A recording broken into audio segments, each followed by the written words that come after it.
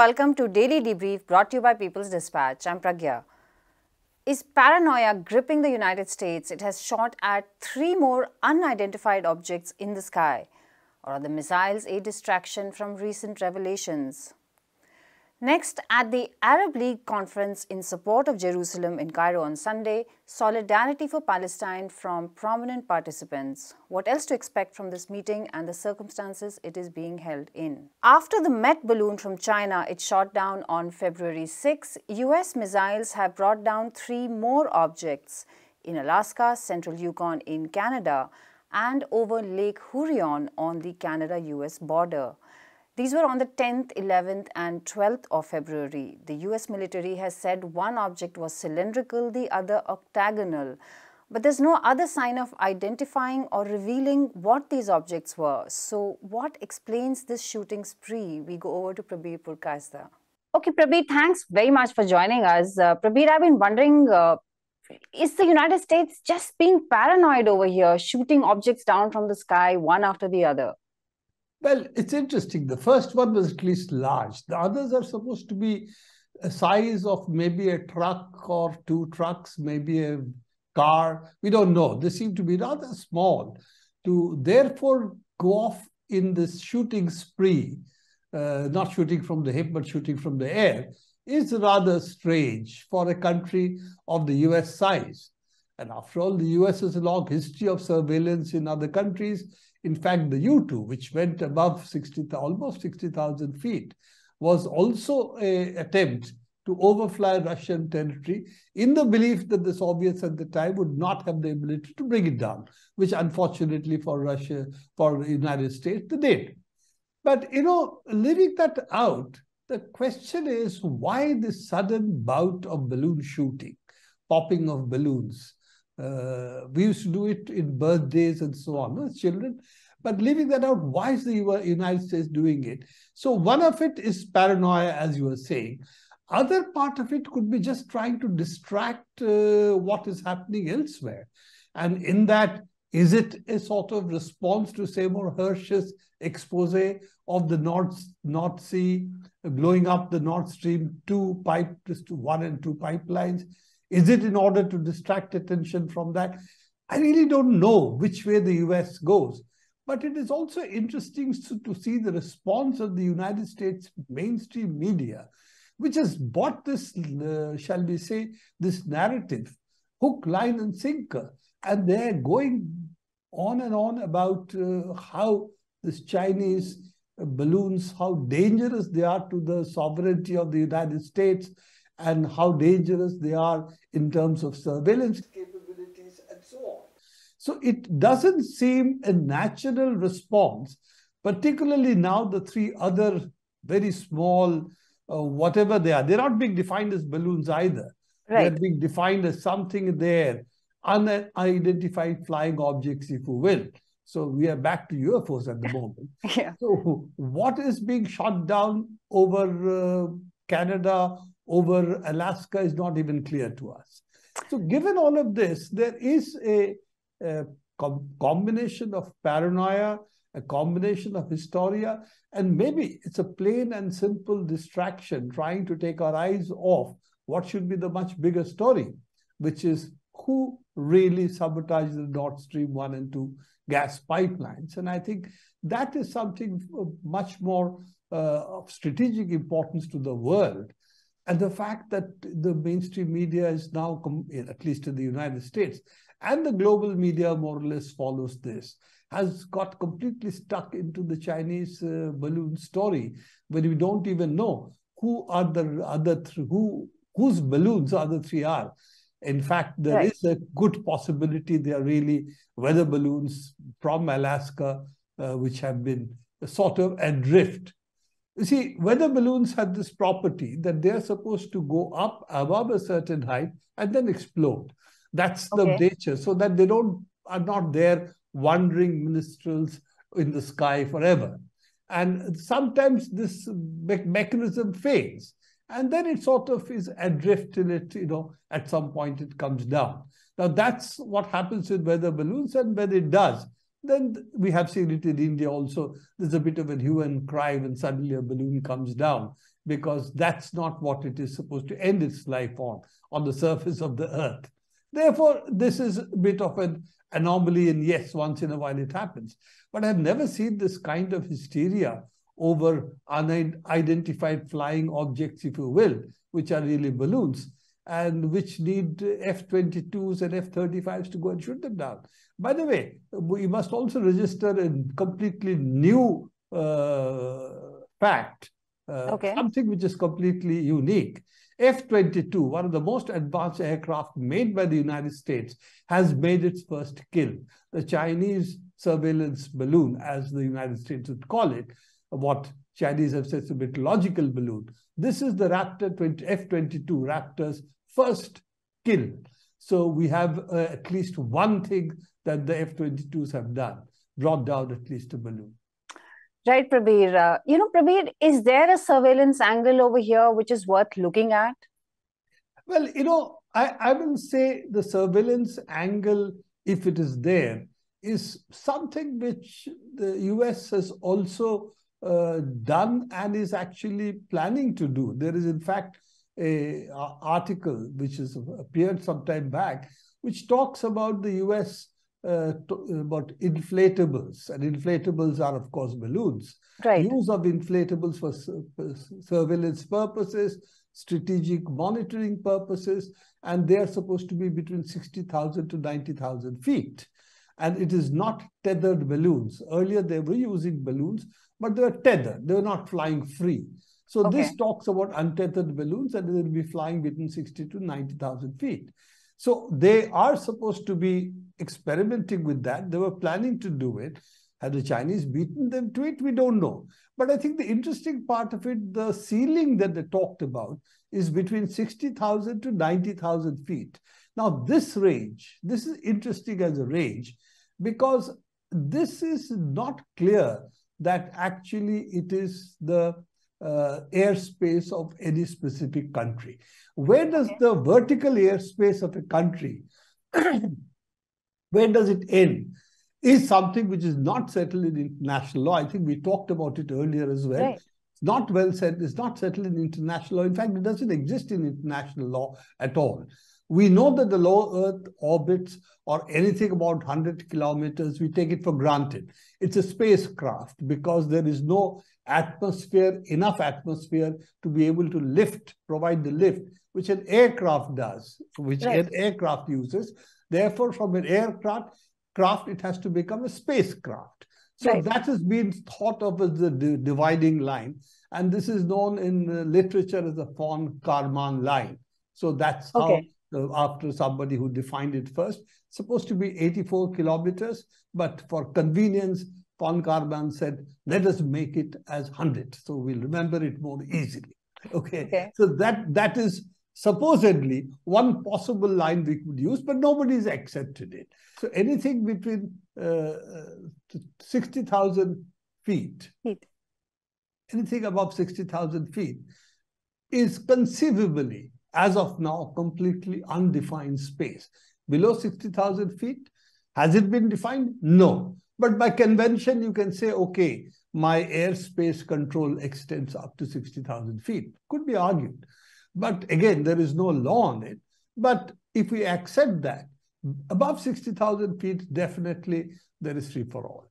So this balloon, the Chinese balloon over which the whole hullabaloo started, that was above 60,000 feet. The rest we don't know. We're not getting much information about it.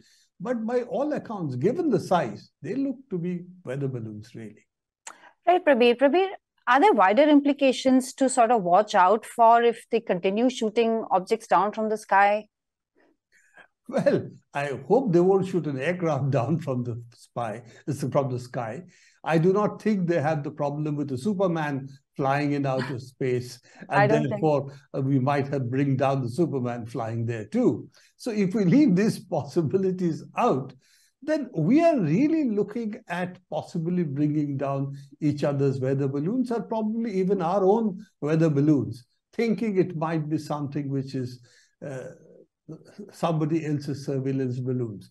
In fact, one of the balloons that they seem to have shot down, it's quite possible it was a balloon which got away and didn't go up as it was meant to, after which because of the air pressure inside, it actually explodes. And therefore, it sort of, then it, of course, its debris come down, but the debris are very small, so it doesn't really make a difference. That's what I said, all of the air balloons tasks. Can it be used for surveillance purposes? Of course. Can it lead to a major incident between countries? We already have seen that happening with the Chinese surveillance balloons. Is there an international law issue here? Yes. I think we should start negotiating what is the upper floor of what would be considered of international space and where your airspace ends, the vertical limit. So the vertical limit to sovereignty is, I think, an important issue which needs to be brought into discussion, but not in this way, that the way that we are talking about is really paranoia or distraction, whichever way you want to call it. It has no strategic significance because, as we have discussed earlier, given the kind of satellites we have, the kind of instruments we have aboard satellites, we can detect carbon dioxide in exoplanets, for God's sake, Right. And then we are talking about being scared of balloon surveillance. It sounds very, very paranoid, if you will, or it has other dimensions which you are completely unaware of. And as I said, my guess is as good as anybody else's, I guess, that this is only to distract from the fact that Seymour Hersh's article has really been something which has been an eye-opener for a lot of people. And, he's not just any other journalist. He has the credibility of a long history of his acts that he has done, journalistic scoops that he has had from My Lai to Abu Ghraib and so on. So given all of that, for me, it seems a distraction, but it could be just hysteria. It could be anything. I have no explanation to offer that I can really give, which Pragya, that you or any viewer would not have. Right, Prabir. Thanks a lot for joining us. The special conference on Jerusalem held in Cairo on Sunday opened to condemnations of Israel's violent occupation of Palestine. Mahmoud Abbas, president of Palestine, backed the two-state solution again. But importantly, he demanded for Palestine full membership of the United Nations as Israel plunges Palestinians deeper into a crisis of violence and oppression. What can this conference achieve? Let us ask Abdul, who has been covering the region for People's Dispatch. Abdul, can you tell us what this special meeting is all about? Basically, last year in November, Arab League had a summit, and in which they had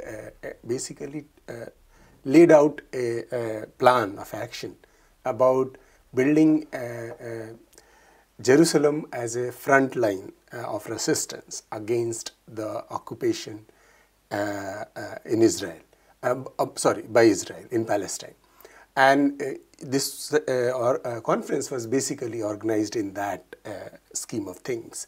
So on Sunday, most of the Arab leaders, of course, attended by Palestinian President Mahmoud Abbas and Egyptian President and the King of Jordan, along with other leaders, had basically came together to talk about the ways through which this can be done. The Jerusalem can be developed as a front line of resistance, particularly given the fact that it has been under attack. All the speakers in the conference talked about how Jerusalem has been under attack from the Israeli occupation. There is a greater attempt to Judaize it, make it more, basically change its Arab character through various what we call the creating facts on the ground, demolishing the Palestinian settlements, building illegal settlements, attacking the Al-Aqsa Mosque again and again, even by the leaders of the present government, and so on and so forth. Apart from that, it also discussed in detail about the increased kind of escalation which Palestinians have witnessed in terms of violence from the occupation side, the increasing raids all across the occupied territories, in which hundreds of Palestinians have been killed in last 2 years at least, and this year also. And the numbers of killed have increased. So what are the ways through which this can be resistance, in which the Palestinian President Mahmoud Abbas asserted once again that they believe in two-state solution, and only way the two-state solution can be saved in the context of the increased assault from Israel on this particular solution of the Palestinian question is to basically seek full membership of Palestine in the UN. UN, as we all know, Palestine is not a full member. It has an observer status, and Palestinians have demanded full membership. So that is considered to be one of the main strategies, apart from continuing the campaign on different international forums about the Palestinian cause. Right, Abdul. Abdul, now, there have been a series of meetings. The summit also meets annually, and these kind of condemnations are issued.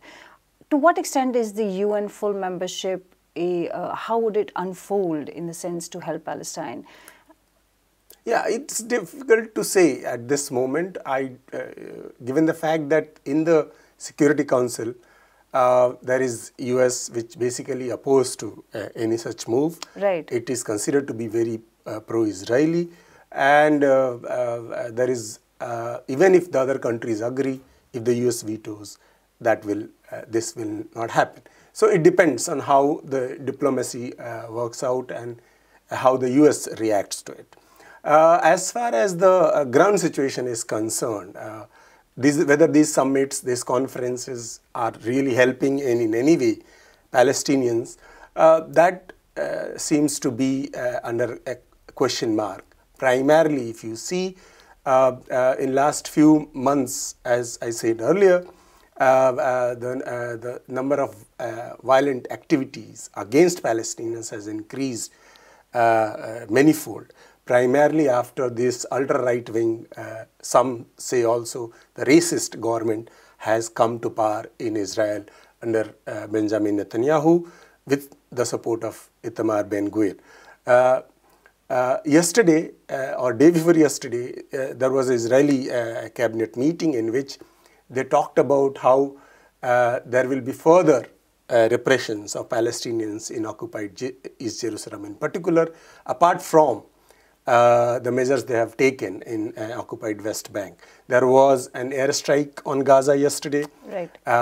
More than 9 illegal outposts have been legalized by the Israeli government yesterday in the cabinet meeting.